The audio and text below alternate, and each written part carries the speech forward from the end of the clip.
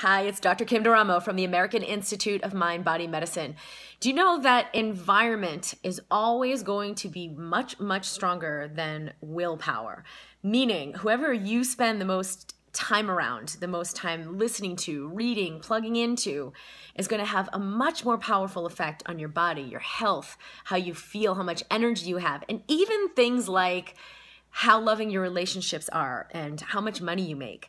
This is so much more integrated into your body at the cellular level because your body is always receiving messages from everyone and everything around you. And if you keep trying to willpower your way to making change and overcoming it, your life's going to be an uphill struggle, and it's almost impossible to make real change. It is impossible to make lasting change.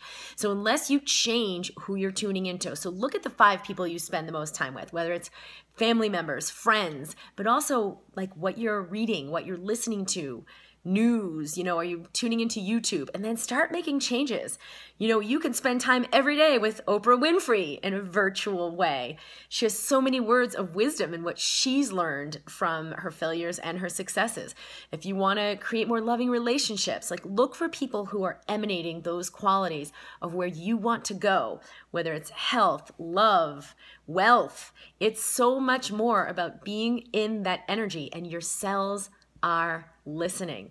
So let go of trying to willpower your way through life.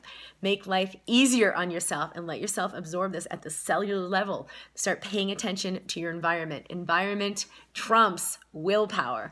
This is Dr. Kim Duramo from the American Institute of Mind Body Medicine. Make sure you're subscribed at drkimd.com and share this video with others that you love.